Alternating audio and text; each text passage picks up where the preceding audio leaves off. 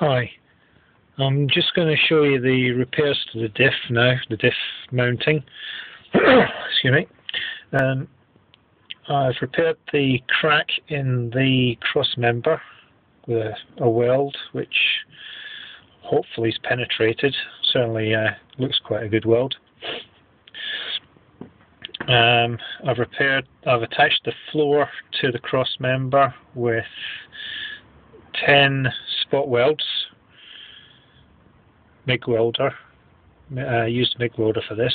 Welded from the top and the bottom to make sure there's full penetration all the way through. There's one here, 2, 3, 4, 5, 6, 7, 8, 9, 10. And I've seam welded the cross member to the floor here, here, here, here, here, here, and here. Now I've additionally attached the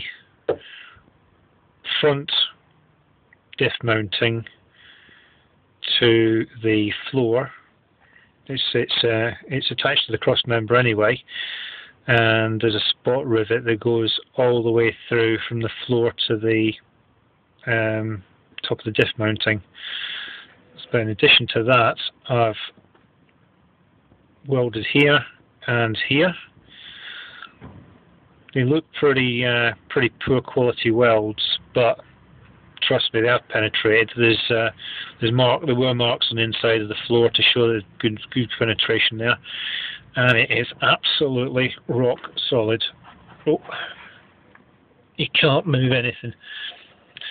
Now, previously when I squeezed these together, the floor moved. Can't squeeze these together now. The only thing that's moving is the actual bending of the rear half of the diff mounting. I've also put a brace across here, the dimensions of which are on Z Roadster. It's welded along the curve, seam welded along the top, and effectively got 3 good quality tack welds, top and bottom, and at the front of the diff mounting. So hopefully that is the job done. I'm just going to quickly move and show you the inside of the floor. I can't stop the video, otherwise I would have to do some editing. So you just have to bear with me for a second. And here we go. Here's the inside of the floor.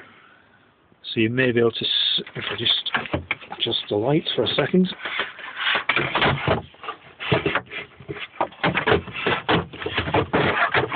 Oh. There you go. So I've seam welded along here in various places. The spot welds were in a ring around here. If you can just see those shadows there, they are the penetrations from the welds underneath. And there's a weld there that I wasn't able to grind off because my grinder can't get in that gap. I'd have to buy a Dremel to do that, and I can't be bothered buying a Dremel. So I've ground the welds off. The roughness is a sealant that I put over the top. I'm just waiting for that to dry, and then finally I'll prime it again. I primed it before I put the sealant on, and now I'm priming it. Sealant on, then priming it again. The red underneath is red oxide, and that'll be undercoated, undersealed, sorry. Okay, hopefully that's the job done. Oh, one final thing. I damaged the cables that were going through this hole for the anti-lock brakes and various other things. So I've got a